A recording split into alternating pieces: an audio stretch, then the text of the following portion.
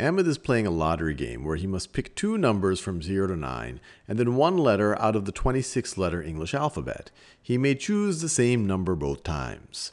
If his ticket matches the two numbers and one letter drawn in order, he wins the grand prize and receives $10,405.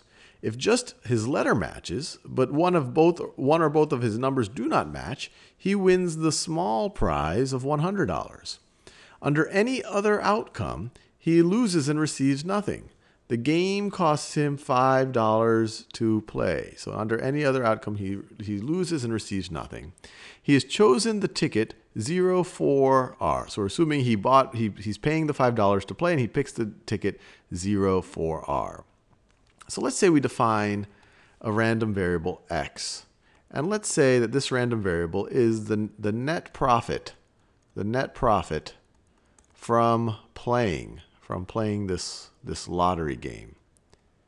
What is the expected from, I guess we could even say the expected from the net profit from playing 04R. So Ahmed's particular ticket right over here. So let's just say x is the random variable. It's the net profit from playing this ticket. What I want to think about in this video is what is the expected value of that?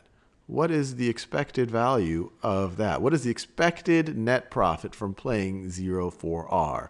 And I encourage you to pause the video and think through it on your own.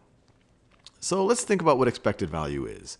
It's the probability of each of those outcomes times the net profit from those outcomes. So there's the probability of the grand prize. So I could write that as, let me do that in that red color.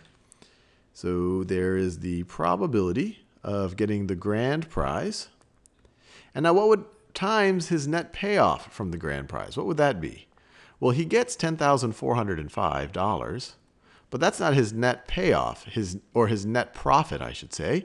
His net profit is what he gets minus what he paid to play.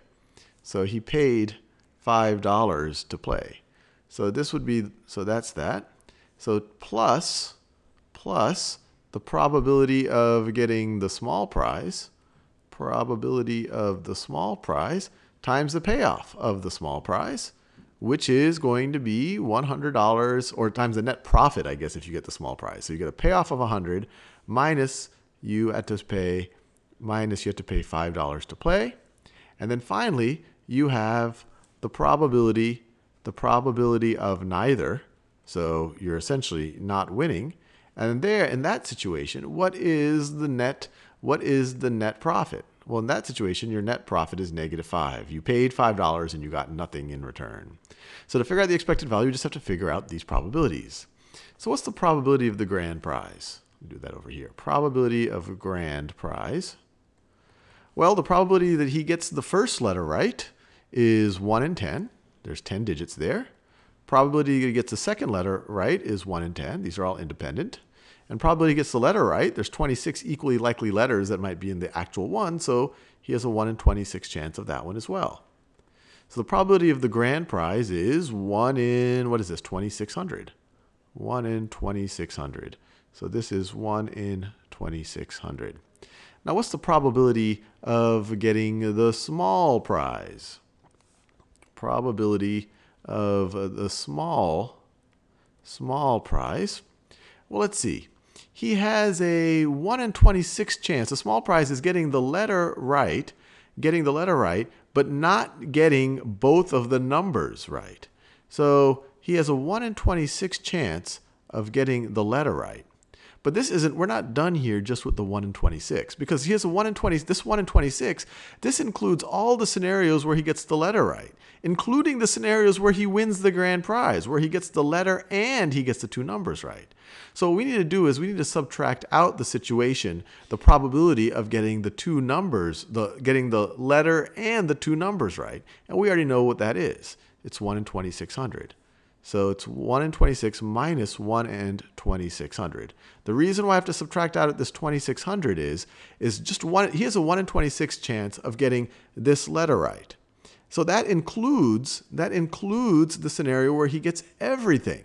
where he gets everything right, but the small prize is only where you get the letter and one or none of these. If you get both of these, then you're in the grand prize case. So you essentially have to subtract out the probability that you won the grand prize, that you got all three of them, to figure out the probability of the small prize. Now, what's the probability of essentially losing? The probability of neither. The probability of neither. Well, it's just kind of, that's everything else. So it would be 1 minus these probabilities right over here. So it would be 1 minus the probability of the small prize, probability of the small, minus the probability of the grand. These are the possible outcomes, so they have to add up to 1, or 100%. So this is 1 minus probability of small, minus probability of large, minus probability of large, or I said not grand prize, grand prize. So let's fill this in. So the probability of the small one, this right over, I'm using that red too much. This right over here is 1 in 26 minus 1 in 2600, 1 in 2600. And then this right over here is 1 minus the small, which is 1 in 26 minus 1 in 2600, minus 1 in 2600, minus 1 in 2600. And this simplifies to, let's see, this is 1 minus 1 over 26 plus 1 in 2600 plus or minus 1 in 2600. These cancel, and you're left with 1 minus 1 and 1 in 26. Now, why does this make sense? Well, the way you lose, the way you get nothing is if you get the letter wrong. So if you have a 1 in 26 chance of getting the letter right, and then you're going to be in one of these two categories, or you have a 1 minus 126, which is equal to 25 out of 26. You have a 25 and 25/26 chance of getting the letter wrong, in which case you get nothing, in which case you completely lose. So let's just take our calculator out and calculate this, and we'll round to the nearest penny here. So let's see. It is going to be 1/2600. So 1 divided by 2600 times, let's see, 10,405 minus 5 is going to be 10,400.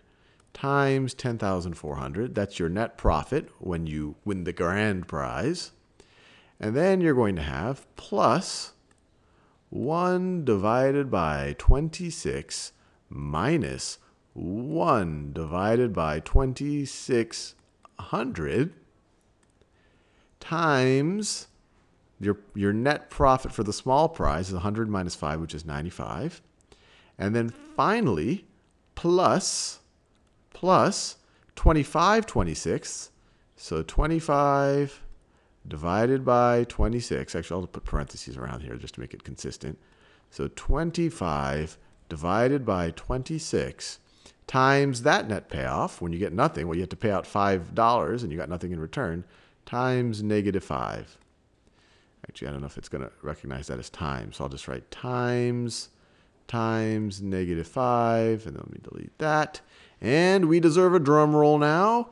We get a expected net profit of playing as $2.81 if we round up to the nearest penny. So this is all going to be equal to $2.81. And so this is actually a very unusual lottery game where you have a positive expected net profit as a player. Usually the person operating the lottery, the state, or the casino, whoever it is, they're the ones who have the expected net profit, and then the player has the expected net loss. But this actually would make rational sense to play, which is not the case with most lottery games. That if by playing you actually expect a $2.81 net profit.